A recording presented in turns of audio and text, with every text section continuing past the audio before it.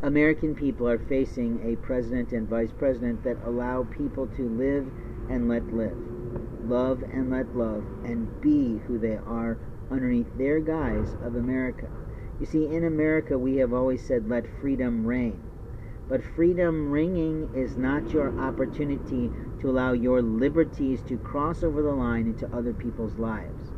The liars of America can put on the sweetest smile for your company, and they can still participate in local abuses and local power withholdings.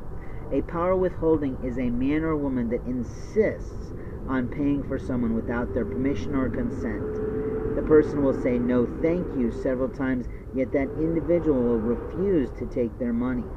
The liars of America are misrepresenting their national corporations, and they are abusing people like you and me.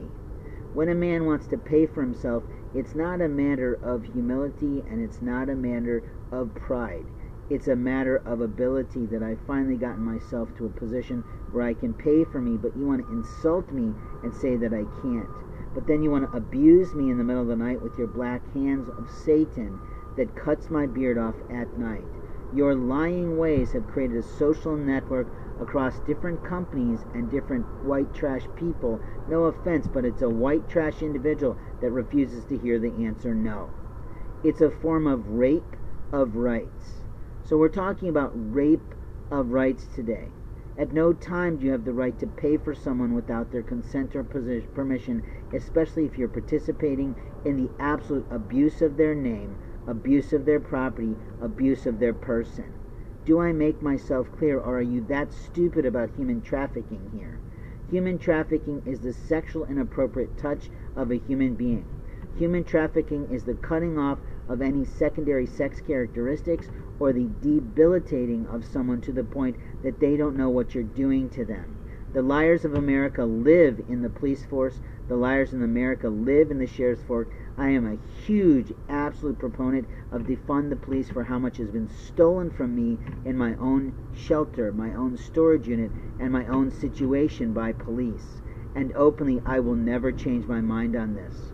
They can continue hitting, they can continue abusing, they can continue lying to themselves about their rights, but there is at some point a higher law enforcement network that will start to pay attention to what is and isn't right. Even the liars of America walk through the White House.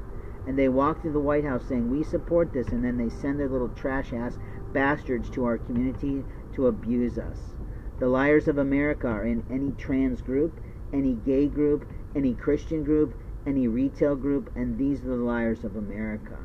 I've met many of them. I've tried to articulate the problems to their company, but their companies would prefer to attack a person like me who's indigent instead of hold their children who work for their corporations to a higher standard than most people.